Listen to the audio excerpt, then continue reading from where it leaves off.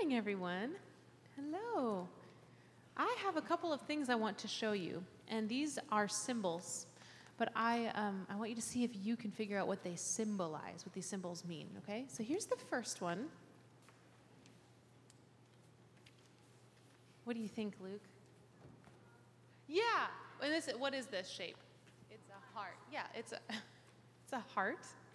And when we see a heart, we think of love, right? We see I heart New York and I heart you, right? It means love. It's a symbol for love.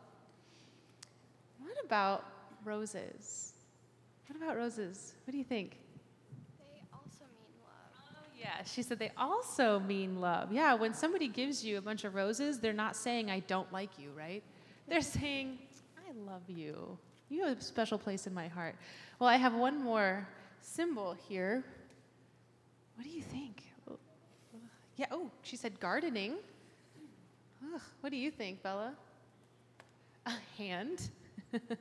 Giving someone a hand. Oh, now we're on to something. Giving someone a hand. Well, this is a used working glove. It is dirty and it is gross, but it's a perfect symbol for love. You know why? Why? Because it's dirty. No, it's a perfect, yes, that's part of it, yes. It's a perfect symbol for love because there's a lot of good that we can do by showing people these symbols and saying I love you and giving gifts like that. But one of the very special ways that we show that we love each other, that we love one another, is by working, is by our actions, what we do with our hands and what we say with our mouths. Those things count towards saying I love you to other people. And there's a story that we're hearing about today that we're going to learn later today about the Good Samaritan, and we're gonna walk through it really quick. So let's all go on this side of the sanctuary really quick. And I need one volunteer. Okay, Bella, your hand was up first. I'm so sorry. You're the guy on the side of the road. A bunch of robbers. I'm sorry. They beat you up. So you are hurt. You can sit down, maybe lay down, because you are not feeling good. Yes, okay. So the rest of us are on this side. Can we scoot a little bit more this way? Yeah, very good. Okay, and then I need a volunteer hand. There, Audrey, your hand was up first. Okay, so someone comes walking down the road, right? And here we go. We're walking this way. Here's the road. We'll say this way. Yep, here we go. And we see this person on the side of the road. And do you know what happens in the story? Good. Ignore. Yep. So let's do it. You have to go over. The road is that way. So yep. Nope. Sorry, can't help you right now. Okay. That's too bad, right? Does that feel good? Do you think she's showing you love? Not really. Okay, I need another volunteer. Yes, in the story, yes. This was a story Jesus told his followers. He was telling this story. Here we go. One more person is walking down the road. What happened? Nope. No thanks. Does that feel good? 2 people. No thanks. You're going to have to suffer on the side of the road. Okay. Well, can you be the next volunteer? Okay. Peyton is going to be the Samaritan.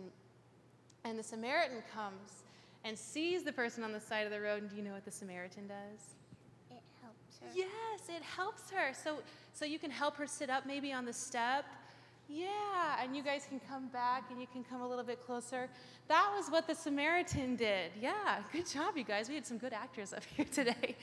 But that's exactly what this symbol here stands for. Okay, we've got all these other symbols over here, the heart and the flowers, and these are wonderful tokens of love. But this is a very special one that God is pointing to in this story. He says, we can be good neighbors by showing love with our actions and helping people that are in need.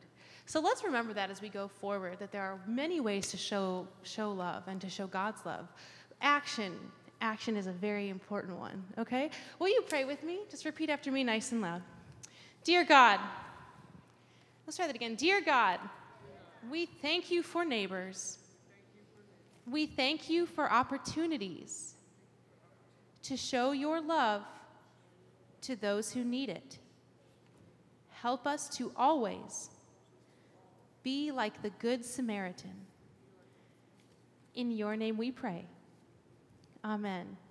thank you guys for coming down, and good job knowing your Bible stories.